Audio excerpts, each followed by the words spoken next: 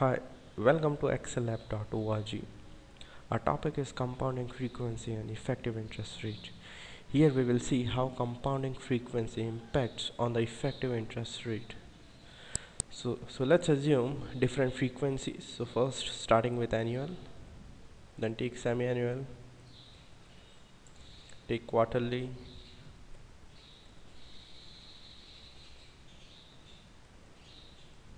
monthly, it's weekly and daily. So for annual it is 1, semi-annual it is 2, for quarterly it's 4, monthly 12, weekly 52, and for daily it's 365.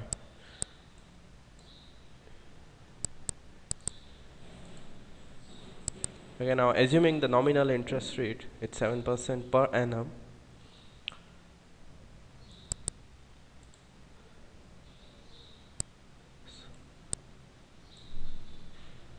we just put the percentage sign.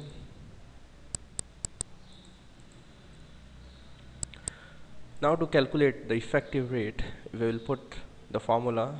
So here I am just mentioning the formula. It is 1 plus nominal rate, which is R, divided by frequency per year, which is represented by M, raised to again compounding per year, that is M, minus 1. So if you put here the formula, it's 1 plus R, which is 7%,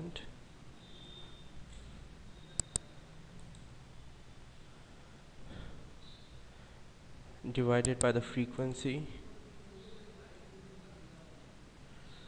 raised to again frequency, which is 1, minus 1. So just check the parentheses, it should match. So it is 7% only for the annual. Put the percentage sign and take up to 3 decimal. The rest you can use autofill. Pull it, and you can see the effective rate. Okay, so annual it is 7%, but when it is semi-annual it is 7.122. if it is quarterly it is 7.186. if it is monthly it is 7.229. so you can see it is increasing.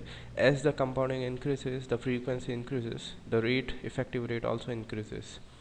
Now there is an inbuilt formula in Excel. We will compare, put equal to sign and write effect. Now you can see the function effect, and it's written here, returns the effective annual interest rate. Click on this, you can see the syntax. You can see it is asking for nominal rate, it is 7%. Just give the reference, cell reference, put comma, and number of compounding per year, it is 1. You click on this, close the parenthesis, enter. So it's same only. You can see the formula 1 and the inbuilt function.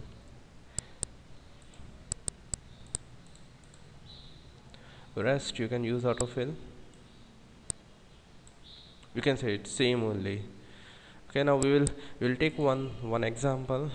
Let's say, for instance, suppose you deposit $5,000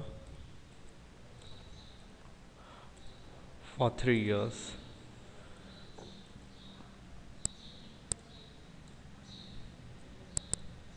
Now we will see the impact of effective rate.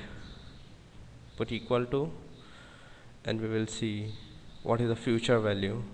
So put FV, again you can see the syntax. Click on this. The first, it is asking for rate. So the rate is, for annual it is 7%.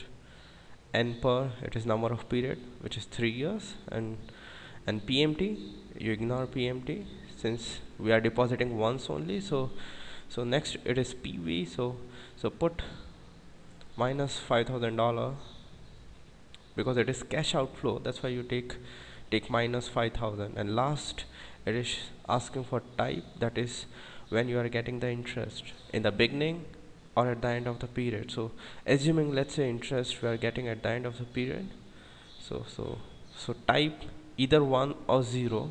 So if it is at the end of the period, type 0, and close the bracket. So we can see it is 6125, that is $5,000. It becomes 6125 after 3 years. So when when it becomes 6125, when the annual rate is 7%. Okay, now if we check for semi-annual, okay, then just use autofill. Now check it. Now it becomes 6146. So it's almost like, the difference of $21 when it is semi-annual. Now we check for quarterly also. You can see it becomes 57. So it's almost like $31. So we can see the impact of, frequency. More the frequency, more the amount. Okay, now we can check here, put equal to, and we can see the difference. It's $21. Again, we see for the quarter, it's $31. Okay, now you can see it's $39. So we can see as the frequency increases, the output also increases.